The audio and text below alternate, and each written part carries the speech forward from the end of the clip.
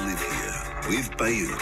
Find your next home. Browse from over 200,000 listings for rent and sale in the UAE. Download the app or visit Bayut.com. Yes, indeed. Time for us to take a regular look at all things real estate and all things property, and who better to do it with than dubizzle and Bayut. Their Director of Sales is Fibha Ahmed, who's been kind enough to join us live in the studio this morning. Fibha, always good to see you. Well, good morning to you.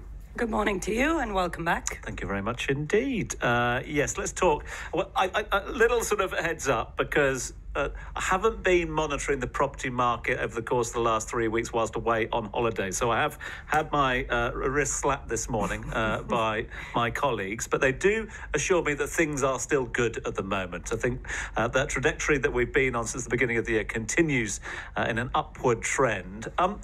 One thing we've talked a lot about is supply and demand in the market at the moment, and that is dwindling at present, just because you can't build them quick enough at the moment. So that's prompted a lot of analysts to say, well, is that therefore encouraging markets in other Emirates outside of Dubai, outside of Abu Dhabi? And a lot of people look into the Northern Emirates. I know you've been crunching the numbers with the team as well. What is the overall market look like in the Northern Emirates at the moment? Yeah, we've spoken a lot about the Dubai market and how active it has been. As we call it, that demand is on the rise and supply is, of course, going to take its time to come to the market and meet the demand pace. So prices are astronomically high and almost reaching the 2014 level in Dubai. That has certainly prompted developers and end users to start looking outwards. People who cannot compromise on space, who cannot compromise on certain elements, who want brand new property, have started looking at our neighboring Emirates. Sharjah, especially with its recent change in the ownership laws that were announced towards the later half of last year, has really picked up momentum. When we talk to our partners, when I talk to end users, they're actively looking at certain areas in Sharjah and certain developments that were never talked about before. People always used to talk about Dubai and outskirts of Dubai, but it's interesting to say that Northern Emirates, especially Sharjah, Ras Al Khaimah, are really intriguing the end users and the investors alike. What about the other Emirates towards heading north, the likes of Quain or Ajman? Ajman has been, interestingly, one of the first Emirates that introduced the freehold ownership laws back in 2004 that prompted people to start investing.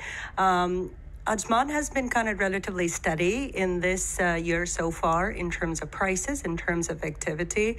However, the areas that are really red hot at the moment are the off-land segment in Sharjah and all the ready and upcoming projects in the Ras Al Khaimah area. There's been a lot of talk about how these Emirates are going to be the next hot projects and hot points to watch out for. So in terms of return on investment for investors, how does the ROI stack up in the Northern Emirates compared to, say, the Dubai market?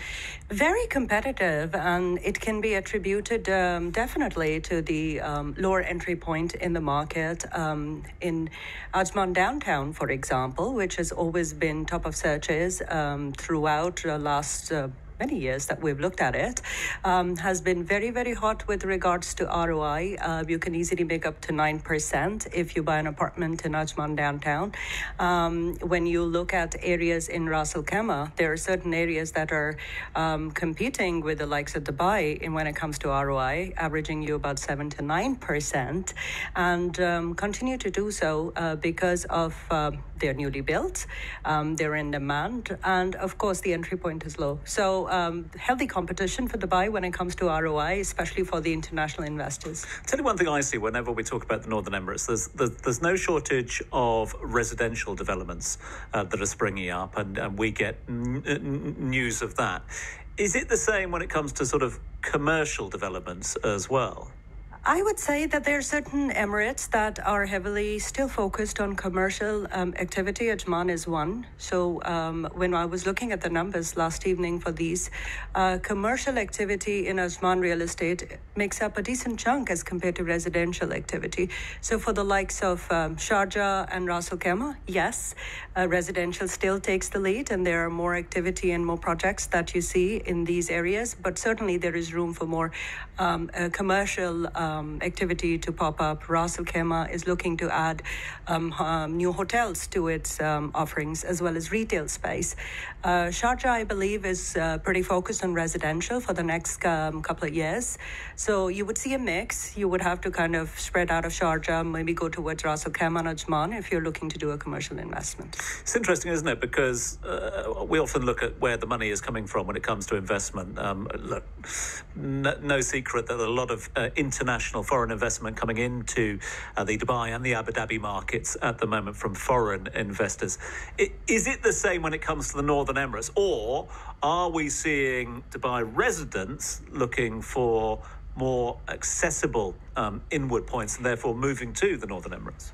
There's been a very interesting shift in Sharjah market in particular, if we talk about it. I was reading a report by a very well-known developer.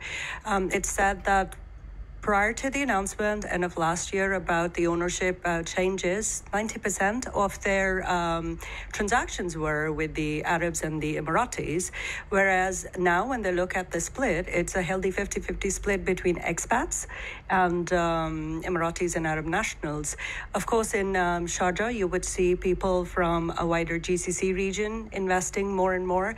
Also, people from India, Pakistan are looking to invest, whereas when you look at Ras Al Khaimah, it's a very interesting mix. You have your Russians buying there.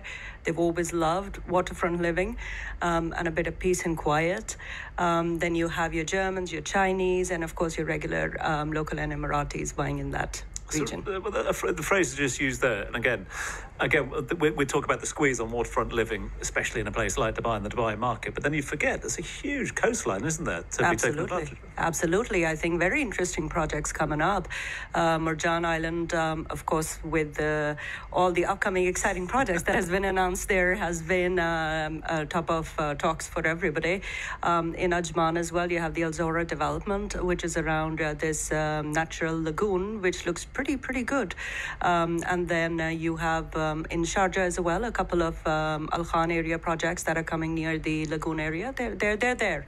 And of course, there is a lot to be built around those coastal lines. Fibha, it's always good to catch up with you. Can't thank you enough for coming on into the studio this morning. Fibha Ahmed is the Director of Sales at dubizzle and Bayut. Thank you very much indeed for your time. Thank you.